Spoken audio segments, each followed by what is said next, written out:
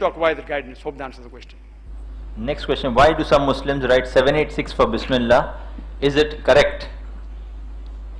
The question posed was that why do people, some Muslims, write 786 for Bismillah, and is it correct? There are some of the Muslims who have given certain numerical values for certain Arabic alphabets. And when you add up this value, you get a certain figure. So the people, some people write 786 because if you add up the value of Ba, Sin, Bismillah, each letter of Bismillah, if you add up the value, it comes to a total of 786.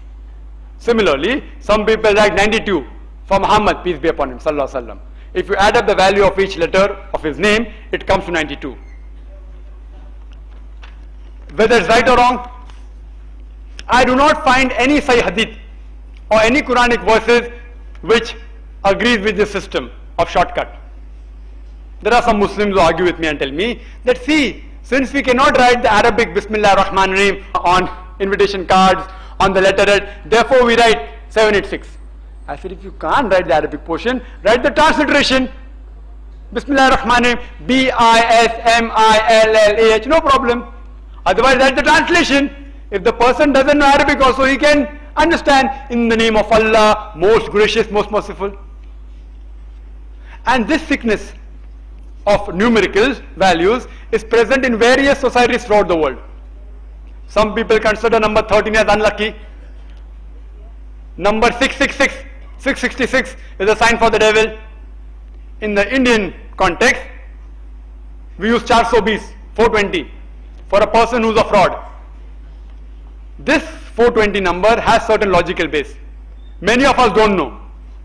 The reason we call a fraud or a person who cheats a 420 is because if he is arrested and if he goes to a court of law, the Indian court of law will give him a punishment under the Indian Penal Code 420.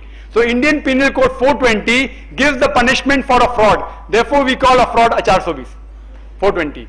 But unfortunately, even the Muslims which migrate to America and UK, they call the robbers of UK also 420. See, there the number will be different, won't be 420. People don't know the meaning, but they use the 420, 420.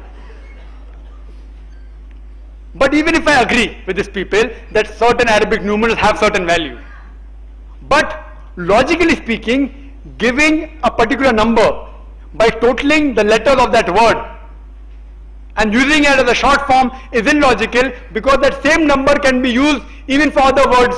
Some may be good, some may be bad. For example, if I say the English letter B, it has got numerical value 1, A has got 7, and say D has got 4. If you add up, it comes to 12. 1 plus 4 plus 7, 12. B plus A plus D, 12.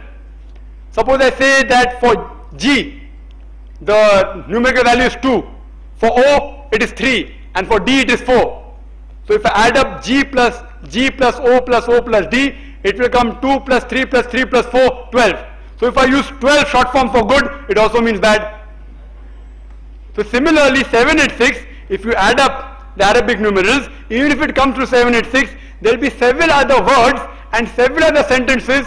The total will also come to 786. Some will be good, some will be bad. Therefore, I do not agree with any Muslim writing shortcut numericals for Bismillah ar-Rahman ar-Rahim or for any Arabic word of the Holy Quran. Hope that answers the question.